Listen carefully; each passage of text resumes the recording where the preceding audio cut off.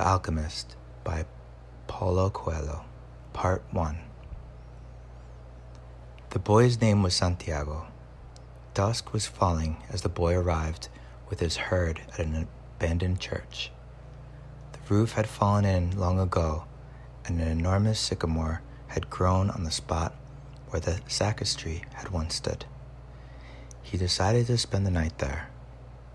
He saw to it that all the sheep entered through the ruined gate and then laid some planks across it to prevent the flock from wandering away during the night. There were no wolves in the region, but once an animal had strayed during the night, the boy had to spend the entire next day searching for it. He swept the floor with his jacket and lay down using the book he had just finished reading as a pillow. He told himself that he will have to start reading thicker books. They lasted longer and made more comfortable pillows. It was still dark when he awoke, and looking up, he could see the stars through the half-destroyed roof. I wanted to sleep a little longer, he thought. He had the same dream that night as a week ago, and once again he had awakened before it ended. He arose and, taking up his crook, began to awaken the sheep that still slept. He noticed that as soon as he awoke, most of his animals also began to stir. It was as if some mysterious energy bound his life to that of the sheep, with whom he had spent the past 2 years leading them through the countryside in search of food and water. "They are so used to me that they know my schedule," he muttered. Thinking about that for a moment, he realized that it could be the other way around, that it was he who had become accustomed to their schedule. But there were certain of them who took a bit longer to awaken. The boy prodded them one by one with his crook, calling each by name. He had always believed that the sheep were able to understand what he said, so there were times when he read them parts of his books that had made an impression on him, or when he would tell them of the loneliness or the happiness of the shepherd in the fields. Sometimes he would comment to them on the things he had seen in the villages they passed.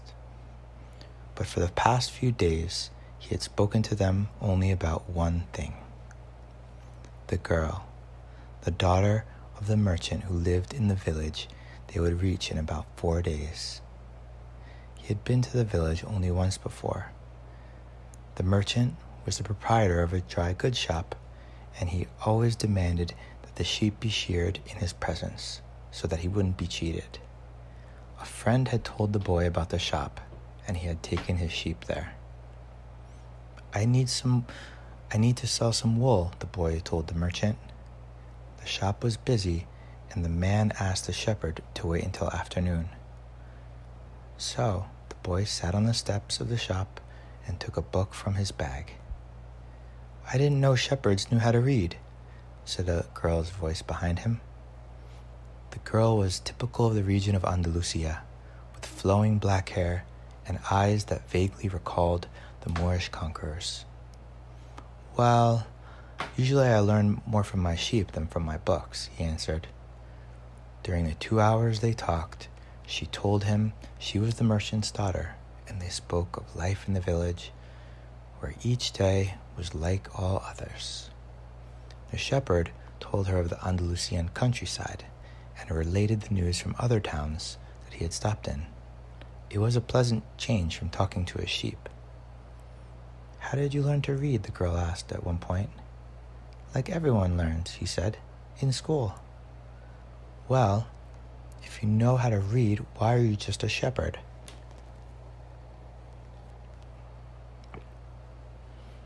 The boy mumbled an answer that allowed him to avoid responding to her question. He was sure the girl would never understand. He went on telling stories about his travels, and her bright, Moorish eyes went wide with fear and surprise.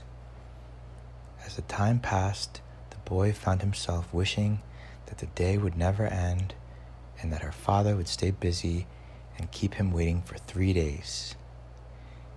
He recognized that he was feeling something that he had never experienced before, the desire to live in one place forever.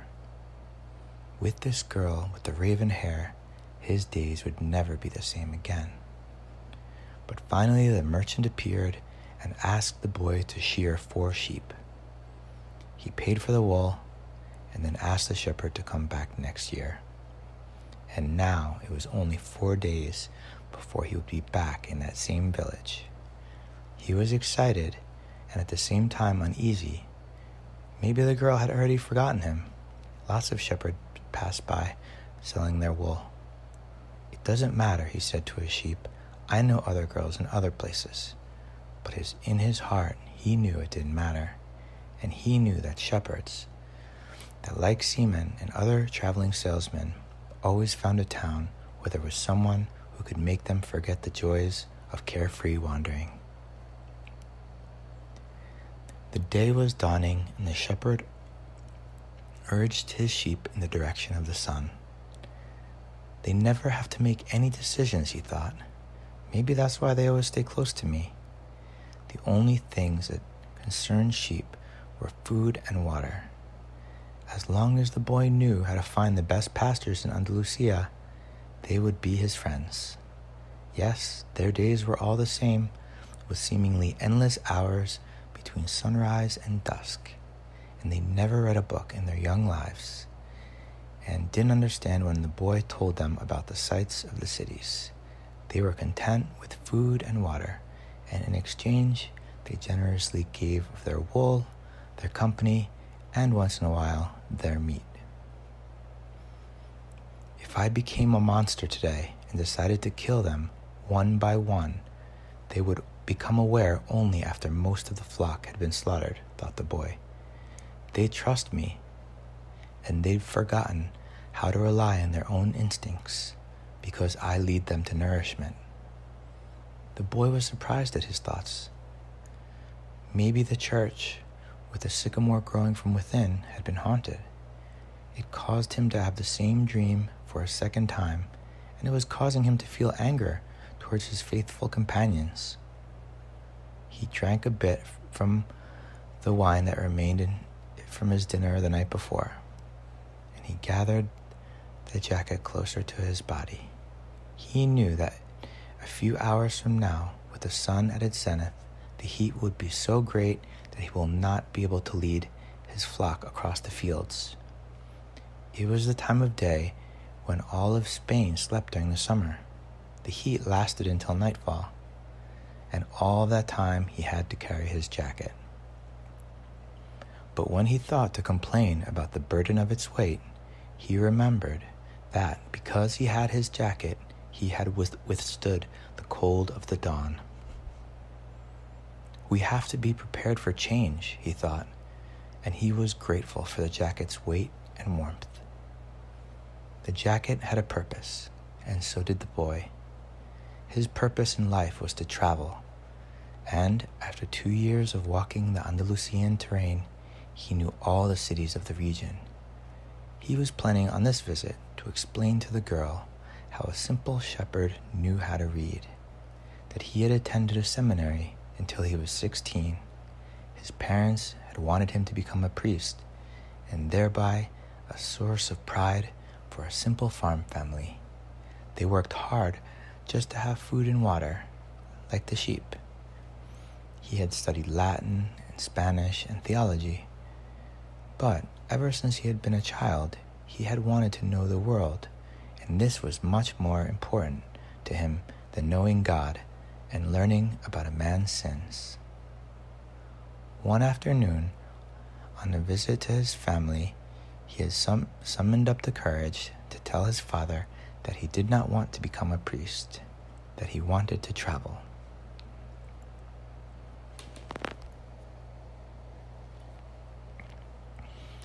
"People from all over the world have passed through this village, son," said his father. "They come in search of new things, but when they leave, they're basically the same people they were when they arrived.